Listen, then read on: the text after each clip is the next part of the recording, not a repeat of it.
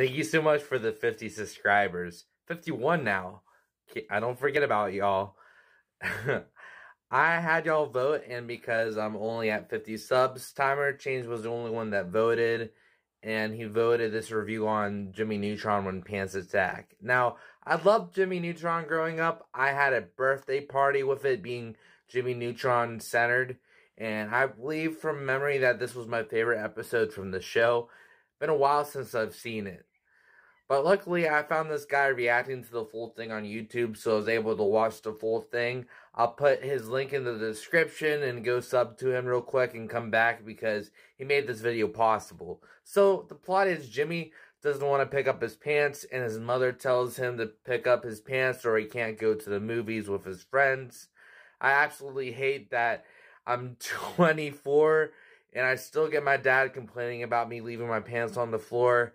It's a real struggle. Why do parents care so much about a couple of pants on the floor? But in Jimmy's case, there was a lot more than just a couple, so he came up with the idea when his mom told him that pants will pick themselves up.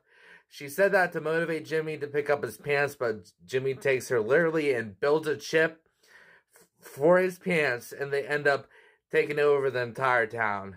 Yes, that happens. This is just awesome. Some fun facts before we start reviewing. Apparently, this episode was slightly inspired by the horror film The Birds by Alfred Hitchcock. That doesn't surprise me because the show could have some horror elements into it from time to time. And as a huge Crash Bandicoot fan, they ended up referencing the Wrath of Cortex, which Cindy Vortex was the character that said, "You're going to feel the wrath of Vortex instead of Cortex," because Vortex is her last name. It was a great reference. Jimmy's dad was hilarious in this episode. I loved when he told a pointless story about how he used to not pick up his pants, and now he does. The end. And another good one was when Jimmy lied about being in his underwear because of his pants taking over his friend's pants in class. Then Jimmy's dad takes him literally and shows his neighbors his no pants look. And when he was interrogating his pants, you can't talk, can you? Because your pants. So zip it. Because pants have zippers. Zip it. If I missed any good jokes, I'll play them here. Oh, but Jimmy, it's easy and it's fun. You know, sometimes I do it for hours. Folding and hanging and, you know, I even made up a song. It's called Folding and Hanging. I could teach it to you. Folding and hanging on fire. Carl.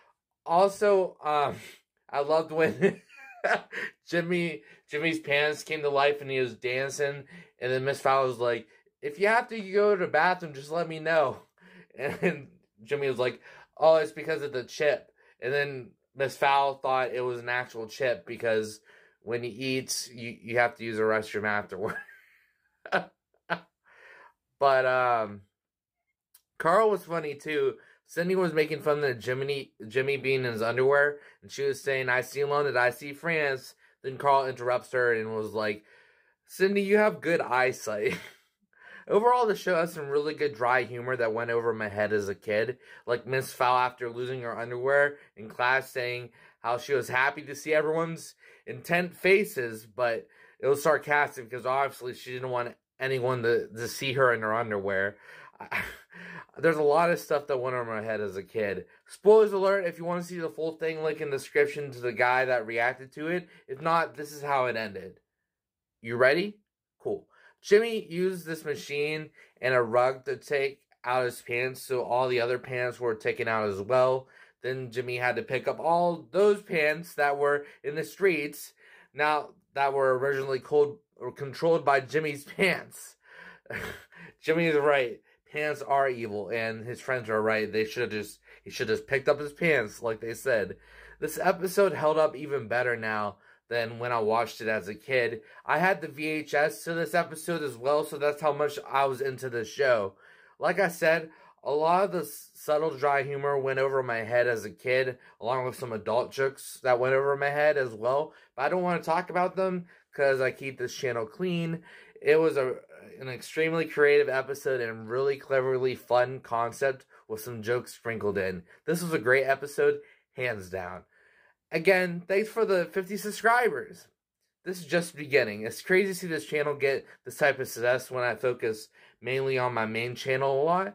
I'll put the main channel in the description. Just know I swear more and get more dirtier. So if you're not comfortable with that content, just, don't check it out.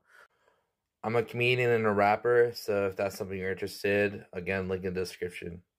But if you enjoyed, please leave a like on this channel and subscribe to this channel. This channel is all about cartoons. I really enjoy making these videos about cartoons, and for the few people that watch it, it means the world to me. Here's the 50 more subscribers and many more. I appreciate all your support, whether you watch one vid or every vid and subscribed. It's crazy what a few hours of writing a script and recording / editing can get you. This has been Animation Nation, and the next time you watch me, I'll change my name then. Probably that catchphrase probably wasn't the same as the last time, but oh well, I'll work on it. Work on a better catchphrase and a better name. Thanks, guys. I appreciate y'all. 50 subscribers. This is great. Thank you so much. Did I really say leave a like on this channel? I meant leave a like on this video. Wow.